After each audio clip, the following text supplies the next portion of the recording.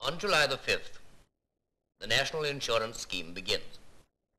And to run the scheme smoothly, everyone must have a contribution card and a national insurance number.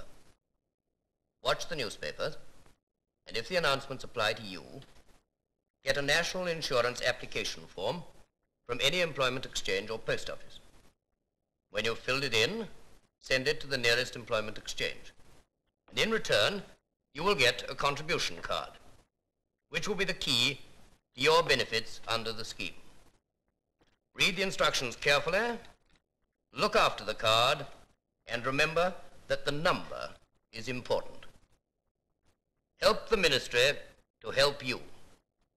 Watch the newspapers for full details and apply without delay.